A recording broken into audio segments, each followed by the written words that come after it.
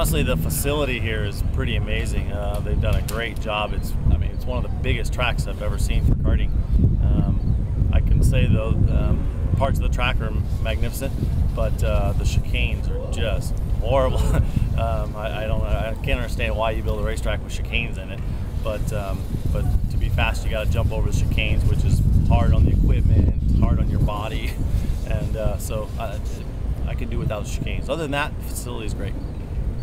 Yeah, qualifying was fantastic. Obviously, we were on the pole, and I was a little bit worried because on one of the chicanes, I nicked a cone, and they took away that lap. And luckily, it wasn't my fast lap that happened. Luckily, they didn't take away my fast lap. So anyway, pulled off pole, which I got to be happy about that. So starting on pole for all 3 heat races is really important.